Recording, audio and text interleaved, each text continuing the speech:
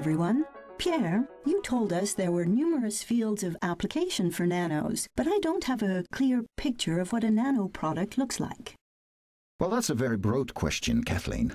Nanos can be included in a wide variety of products and improve their operation. Yes, materials and components structured on the nanometric scale can be stronger, more efficient, or use less raw materials thanks to their mechanical, thermal, optical, magnetic, or electronic properties, which explains why they can have an impact on so many activity sectors. Can you give us an example in day-to-day life? Yes, clothing that wrinkles less thanks to nanostructured textile fiber. Or flame-resistant jackets. Is that all? No, of course not. There are major impacts in the fields of energy and the environment. For photovoltaics, for instance, I can capture natural sunlight and change it into energy very efficiently.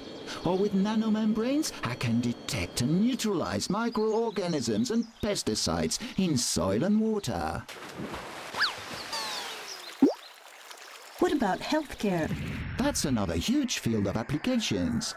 Researchers are presently working on nanocapsules that can administer doses of medicine in the body in an extremely targeted way, such as destroying a cancerous tumor without affecting the healthy cells.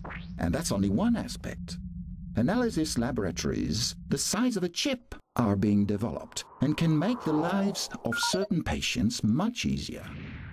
Very useful for tracking food products and for monitoring the spread of viruses, right? Fine. Have we covered everything? No, there are hundreds of other examples for homes, transportation, information technologies, household activities. And all of this using only the amount of material strictly required. Preserving and saving the world's resources is one of the ways of contributing to sustainable development. Indeed. But how can we be sure all of this is developed in a responsible way? That's the main point, Kathleen. And to make sure, we must be careful to meet 3 conditions. Yes? Innovating in a responsible way means, first of all, taking precaution.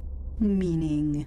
It means guaranteeing the safety and protection of the environment in all cases throughout the life cycle of nano products.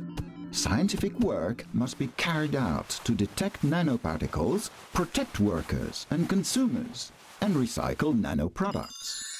Second condition, there are regulations that must be complied with or adapted if and when required. As a result, it takes 10 years for new medicines to be put on the market. Researchers, like industrialists, are bound by these regulations. And the third step? Well, the third step concerns the rules of living together, issues regarding policy making and society. There is a lot more to be said about this. Yes, and speaking of that, I have queries about the research aimed at miniaturizing electronic chips on the micro or nanometric scale. Would you explain this to us in the next episode? Well, I'd be glad to, Kathleen.